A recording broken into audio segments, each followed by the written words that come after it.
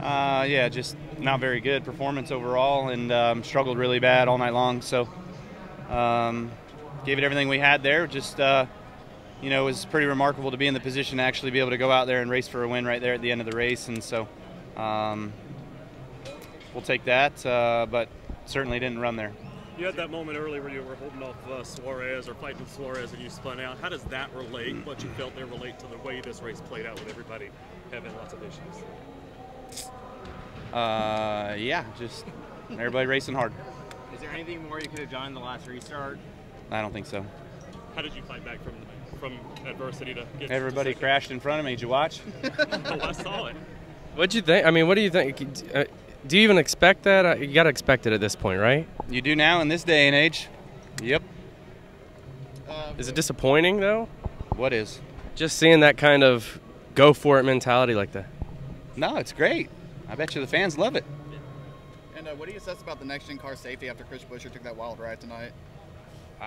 No comment on that. Okay. All right, guys. Thank you.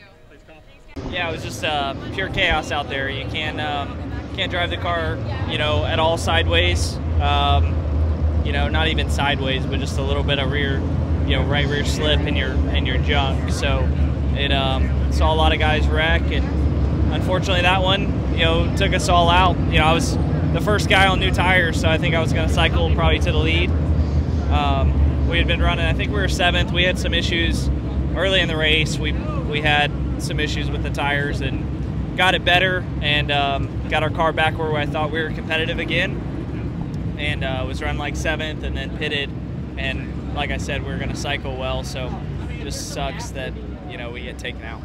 Weren't you telling your crew chief that the tires were pretty rough? We just knew that our balance had to, you know, we had to work on our balance, so just typical stuff this year, but just sucks that so much chaos. Thank you. Take us through what happened. I just got tight. They were side by side right in front of me, and I don't feel like I was ever in that position that close, and the car got extremely tight. The 14 was there. The 14 could have avoided, but it's late in the race, so I understand either way. But anyway, we had a super fast car. I'm very, very proud of my guys. It was a rough night when it comes to pit road, losing positions, and SRT as well, but we had such a rocket that we're coming from the back and to the front like 3 times. But anyway, just a little heartbroken right now. Heartbreaking? Yeah, a little bit. Did you see what happened to Buescher, or could you see what was going on with Buescher when he was flipping and how that happened? No, we didn't ride together. I'm just glad he's fine. Thank you. Talk about it. Yeah, we started the race really bad, and kept adjusting on it, and finally got to where we were really good. Maybe not race-winning good, but good enough to have a solid top 10 day, and got up to 11th or 12th there, and like something happened to Blaney, I don't know what, and he spun in front of me, and I checked up and really just ran into from behind. So not really anybody's fault, I don't think. It's just big checkup and part of it, but I really hate it for our team. We had big hopes for Charlotte. We had such a great test here, and really figured out what we needed to do to get the car running well and then get wiped out. So sucks, but we're going to keep working on it.